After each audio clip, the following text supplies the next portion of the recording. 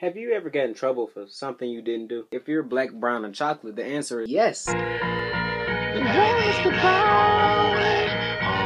to our knees.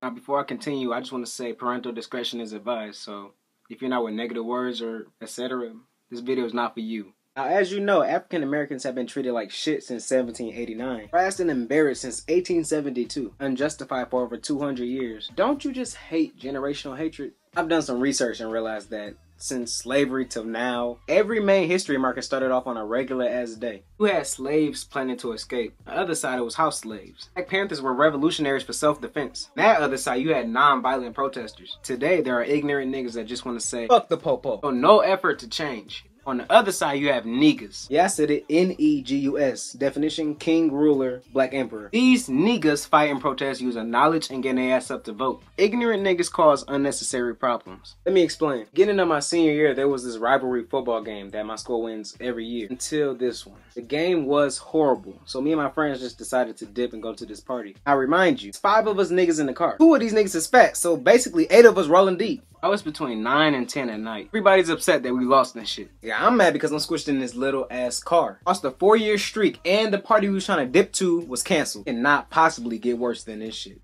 As soon as we left the parking lot, we drove behind the bleachers. And one of my fat friends decides to hang his big ass out the window and express his feelings. Fuck y'all. You ain't shit. Y'all got lucky. Pussy ass niggas. Fuck y'all. Nigga. I tried to calm him down. Bro, chill, the fans behind us. Word? Alright. Fuck the police. Y'all ain't shit. So clearly he must want some attention, and we got pulled over. Hold up, it gets worse. Not only did we get stopped, but we got stopped by a bike cop. A fucking bike cop. Or like, pull over. Oh, is this a joke?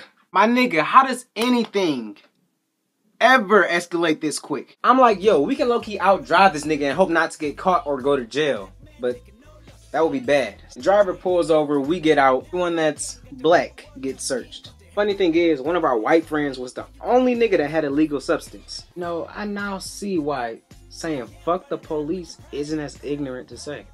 So while we were being searched, the cop calls backup. So this cop decides to ask the driver, hey, if there's anything illegal on these guys, you can trust to tell us. Oh, I don't think they do. I mean, if they did, I would know. Excuse me? If they did, I wouldn't know.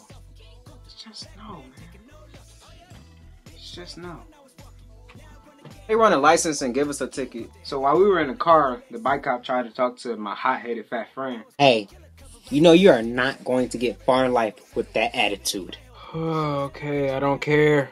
Wait, you don't care? Bitch, you better care before these niggas have our asses locked up over some stupid shit or killed by accident.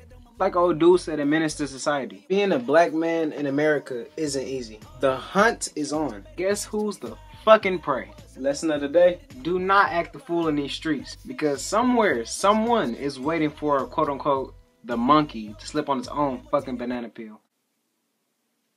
Don't you hate generational hatred? Bitch, where you and I was walking. Now I run the game, got the whole world talking. King Culture, everybody wanna cut the legs off. King Culture, black man taking no loss. Oh yeah. Bitch, where you and I was walking. Now I run the game, got the whole world talking. King Culture, everybody wanna cut the legs off. When you got the yams. The yam brought it out of Richard Pryor. Manipulate.